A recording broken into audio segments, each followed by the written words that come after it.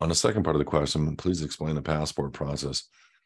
Nobody does what we do out there in passport land. I want to first address what other people are touting. Other processes out there are putting social securities on the application. Other processes are making claims of being a state national or a state or a national of the United States. And I want you first and foremost, without putting people's efforts down, to be free. I love and respect all those people that are trying to become free. A state of the union citizen is the only thing that has hundreds of Supreme Court rulings establishing in law the difference of a United States citizen and a state of the union citizen. I have proven before many times that a national of the United States are not free, and they are subject to the District of Columbia, and I've proven that. So the only thing that is correct is a state of the union citizen. And if you read Black's Law, it's a body of people.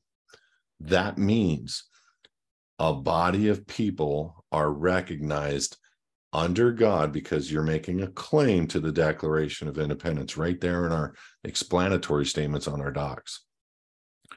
Doesn't mean you're a saved Christian. People out there have twisted what I've said before, and I've never said that you have to be a Christian to be a state citizen.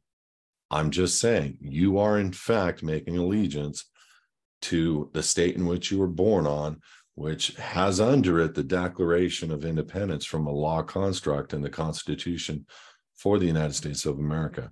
So we send in, you purchase the passport process, you get a support ticket. Everything's done through the support ticket. If you have issues and you ask questions and we answer them on the support ticket. If you have further issues, we have a support phone number. It's an 800 number. We ask that you try to hit one of these meetings first so that you can get the support that you need, or go to the 1,200 answered questions that we have on our knowledge base on HISadvocates.org under the videos that you can watch, where I've discussed different things. If you can't get answers there, come here. If you can't get answers here, call our 800 number. There's no excuses. There's no bad customer service. There's no complaints against this ministry. And that's a huge thing, because we give complete, and if you can't get answers there, you got a blog. We have open blog for anybody to talk to each other. You can't get answers there, you're a VIP member, you can ask other VIP members. There's no excuses. We will help you 100% through the process. You will get rebutted by the Department of State. We will write letters in response.